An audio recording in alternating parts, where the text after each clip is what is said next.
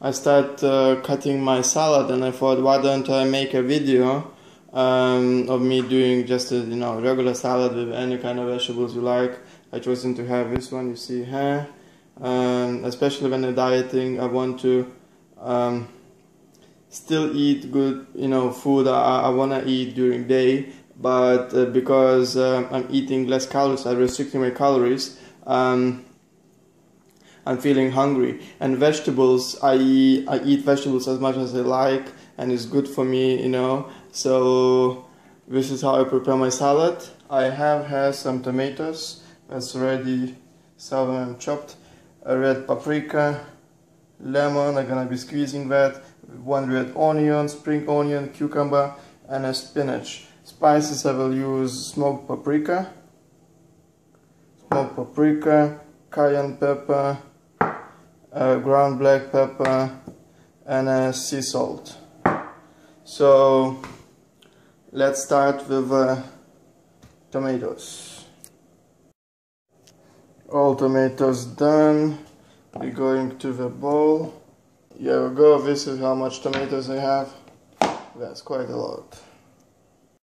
Okay, time for red onion, right? So I want to show how I cut it. So basically I slice in half, chop the ends, and I leave one end uncutted. So this way it's easier to cut. This is what I mean. So this end is uncutted, and I slice that right to the end, not all the way, just close to, and I slice it like that. Red onion going in. Paprika, oh my god, because of red onions I wanna cry.